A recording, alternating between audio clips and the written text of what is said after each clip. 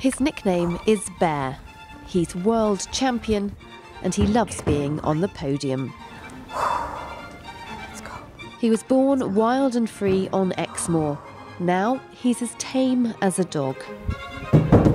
He's mastered the seesaw and he even jumps through hoops.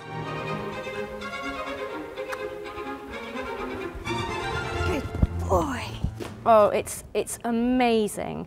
You know, to have this bond with a pony that when he first came to me, it took me a year to put a head collar on, who I've been through numerous shows and people have seen him jump all over the place and even get away in the show ring and all that kind of thing.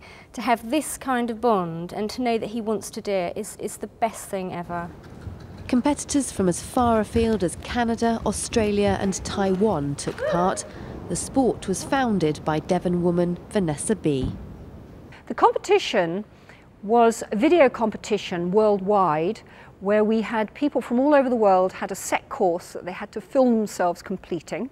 No editing, not just taking out the good bits, they had to video the whole thing.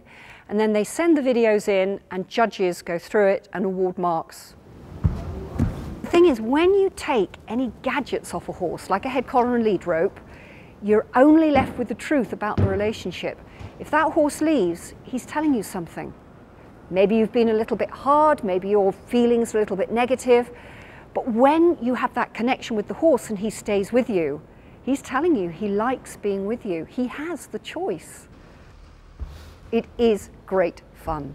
You see, we don't use any gadgets at all, so it really tests your horsemanship. We don't use whips, we don't use sticks. We work towards not using any lead ropes and head collars. So you have to be really good with your communication skills. The next stage for the world champions is to try to ride the obstacle course with no saddle or bridle. Janine Jansen, BBC Spotlight, Exmoor.